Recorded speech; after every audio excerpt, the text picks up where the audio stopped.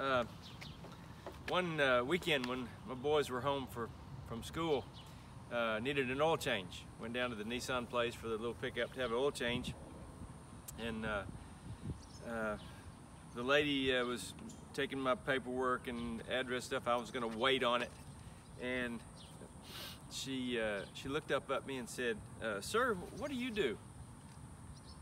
And I said, "Actually, I'm a Christian author now." She said, "Really? What are you writing on right now?" And I said, "Spiritual warfare." She said, "You're kidding." She said, "I used to be a heroin addict. I did heroin every day. My husband did heroin every day.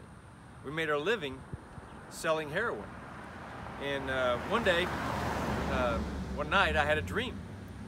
And when I woke up, I had no more desire for heroin, even though it's a very addictive drug.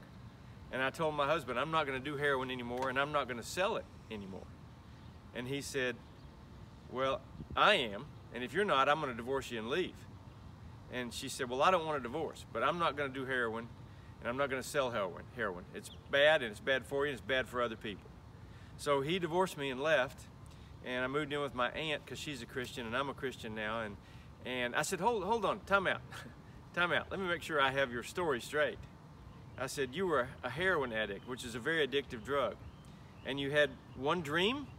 I mean, I thought God didn't use dreams anymore. But anyway, you had one dream, and you walked away from heroin, even though it's a very addictive drug with no more desire for it, and even though it cost you your marriage? And she said, "That's right." And I said, "What was in the dream?" Isn't that what you would want to know? She said, "God showed me what it was like to go to hell.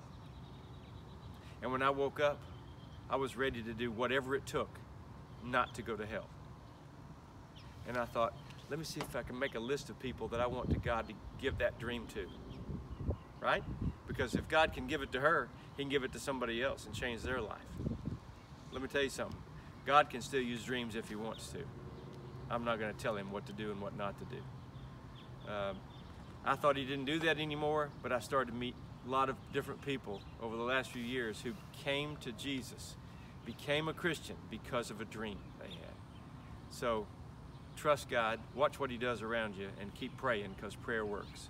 God loves you, and I love you.